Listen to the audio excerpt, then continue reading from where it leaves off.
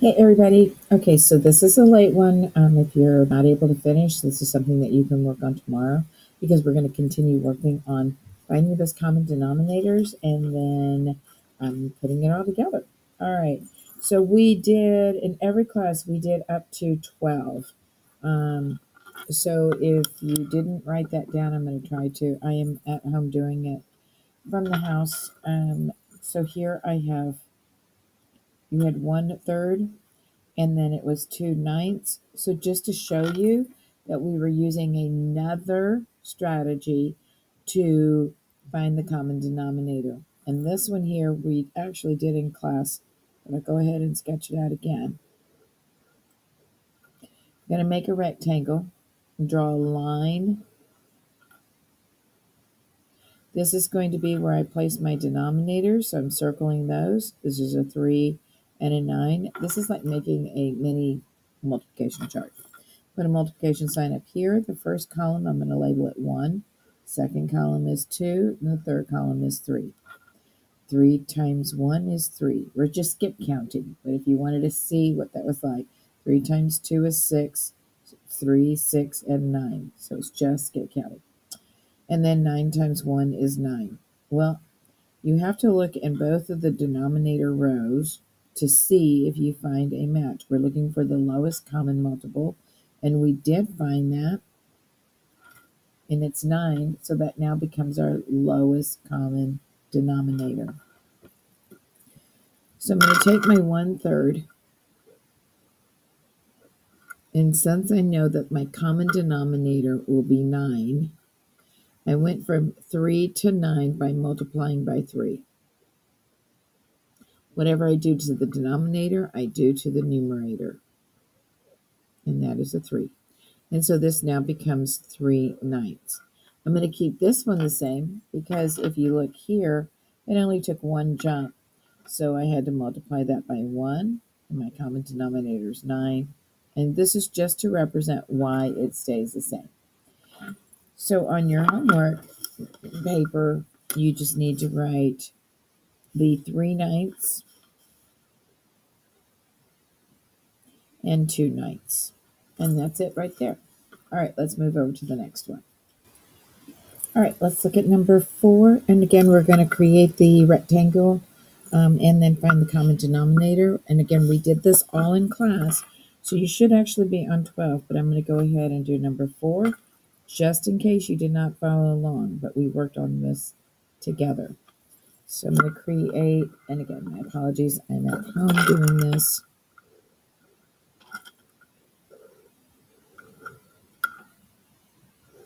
I'm going to circle my denominators. It's 3 and 2. So this is 3, 2, and then multiply. I'm going to label this 1, label this 2, label this 3, and I'll just do this 4. And I forgot to draw my line there. Okay, so those are where my denominators go. Now I'm going to skip count by 3s. So it's 3 times 1 is 3, 6, 9, 12. On here, it's 2 times 1 is 2, 4, 6. I can stop right there because I find these two are my lowest multiples. So that's going to now be my lowest common denominator. So here I have 2/3 equals, and then it's 6. So I went from 3 to 6 by multiplying by 2, 3 to 6 by multiplying by 2. And then whatever I do to the denominator, I do to the numerator. So 2 times 2 is 4. So this is its equivalent fraction. And then I take the 1/2, and I know that my common denominator is 6. I go to my 2, 6, and I multiplied it by 3.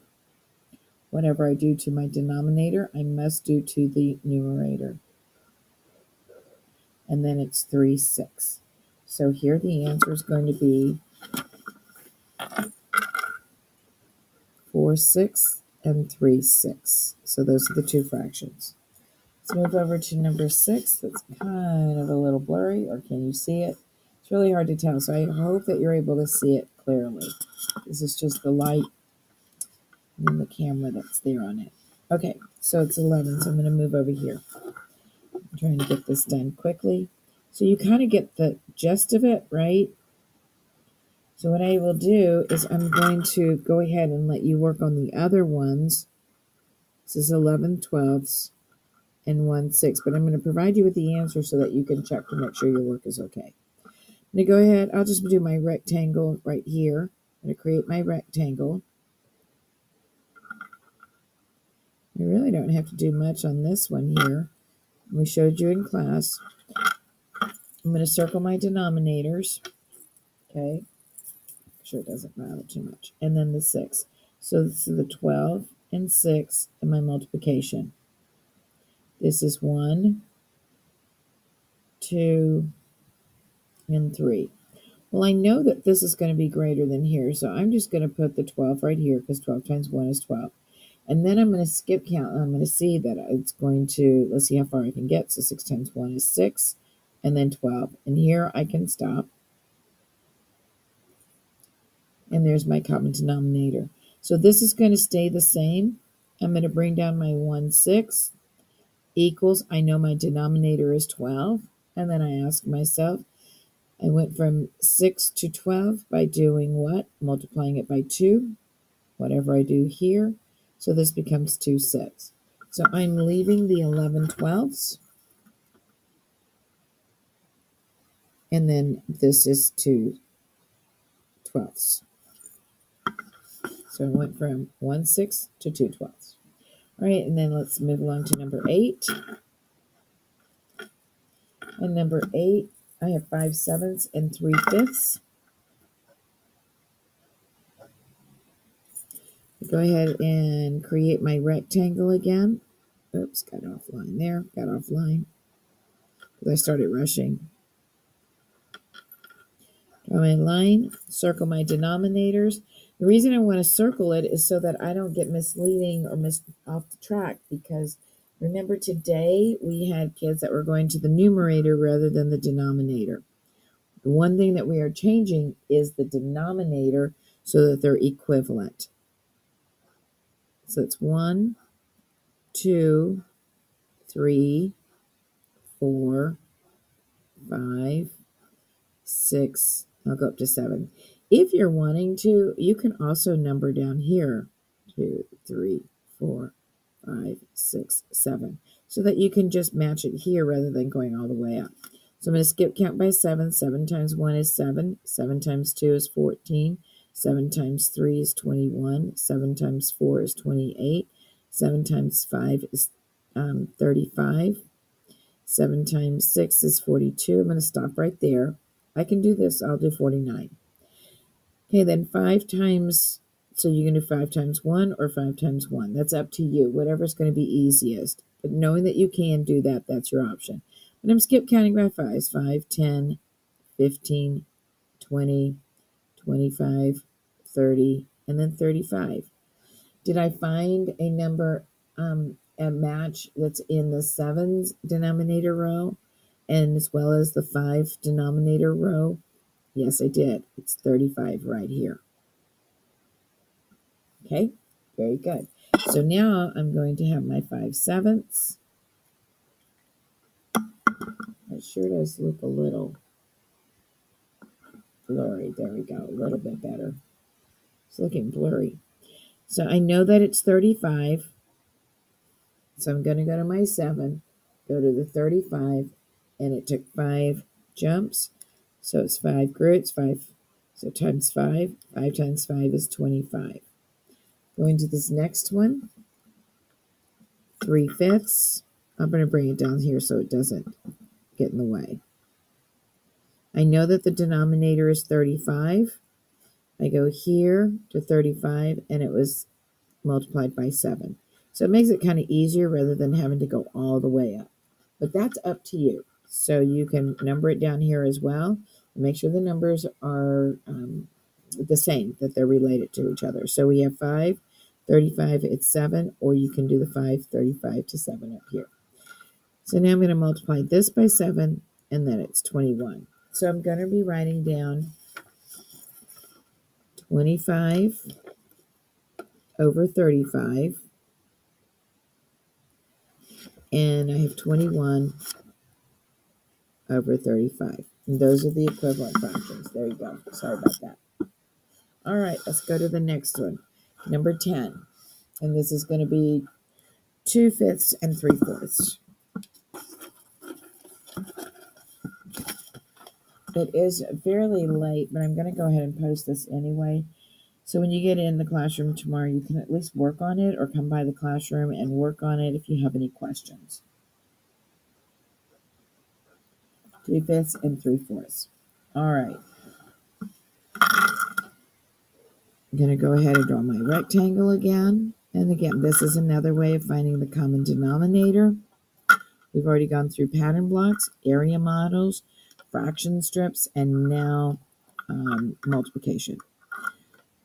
Multiplication sign here. I'm going to circle 5 and 4, 5, 4, and now I'm going to number 1, 2, 3, 4, 5. I'll just do that.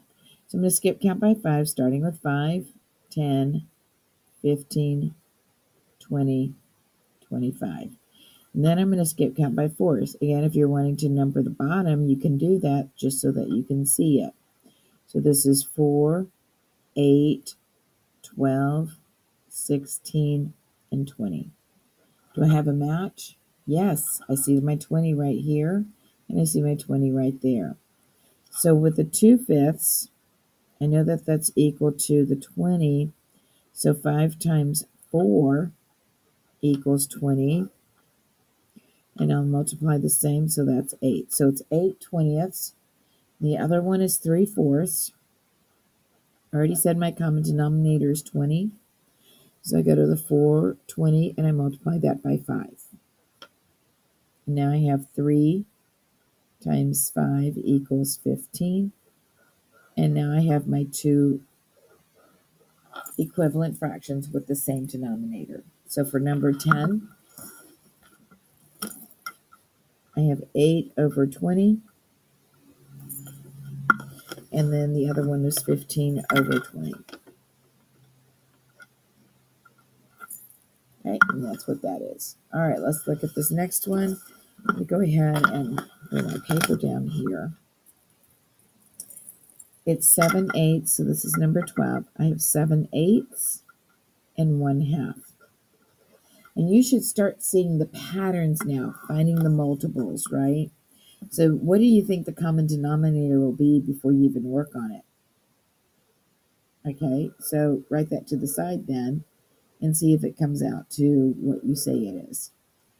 I'm going to draw this here, multiplication sign.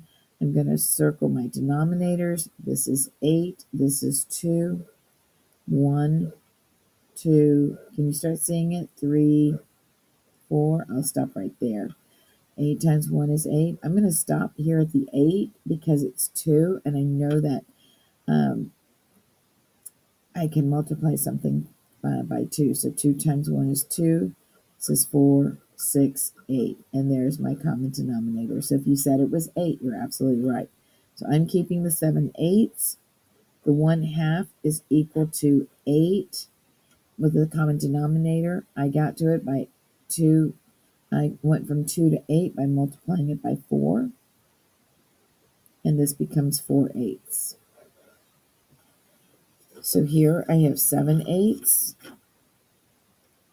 and 4/8. The whole goal about all these strategies is that you're understanding how to find the common denominator. So no matter which ones you do, whatever you're picking out, or now you can start to, as you're practicing more, formulate your own, finding a way to get this done.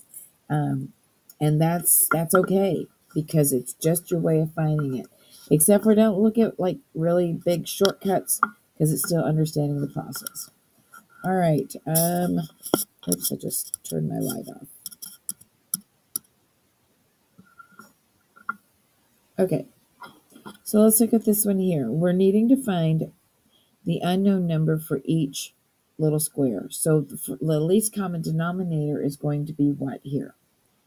So if I have 6, 3 times what will be 6? See, it looks really blurry, doesn't it? So that's right. If I multiply this by 2, it's going to be 6. So my least common denominator, my LCD, is going to be 6. Okay. Let's look at this other one. Now this is going to have multiple ones because if my denominator is 24 and then it's 8, I can do 3 because it would be a 3 times 8 would be 24. I can do a 6. This could be a 6, and multiplying that out, 6 times 4 would be 24, right? And then what else? This could be a 12 because 12 times 2 equals 24. And it also can be a 24 because 24 times 1 equals 24. So my common denominator was 24, and I could have had this one as a 3, and I would multiply that by 8. I could have this, I would multiply that by 4, etc. All right, so let's look at this next one. I have a 1 over something and 2/7. The least common denominator is 21. Well, it's either going to be a 3 because it's a 3 times 7 is 21, or just 21, 1 over 21. And that's my least common denominator. And that's it there. All right, so now let's flip the page over.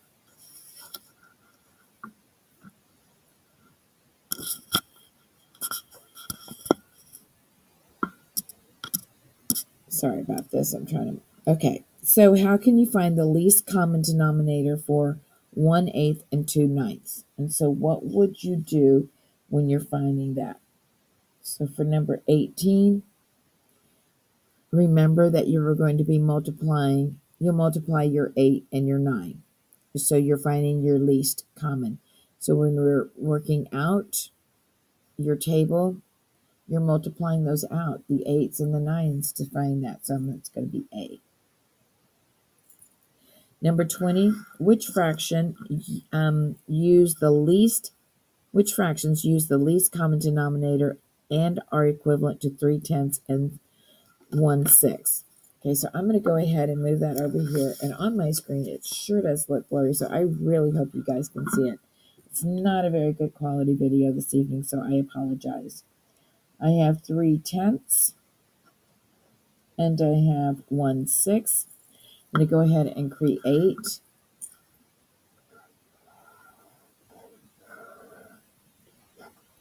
circle my denominators. This is 10, draw the middle line, and 6. My multiplication, 1 box, 2, 3, 4, 5, 6. I'll just do 7. We'll see where we're at.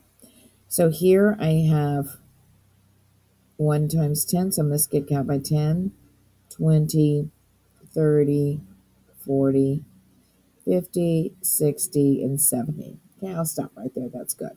Now I have 6. I'm going to skip count by 6s or multiply. 6 times 1 is 6, 12, 18, 24, and 30. Do I have a common denominator? Yes, I do. It's 30. So for my 3/10, it equals to my common denominator is 30. How did I get from 10 to 30? I multiplied by 3. 10 to 30, I multiplied by 3, so 3 times 3 is 9. And then for my 1/6, how did I get from, I'm going to put my 30 over here. How do I get from 6 to 30? I multiply by 5, and it's 5/30. So looking over here for number 20, the answer is D. I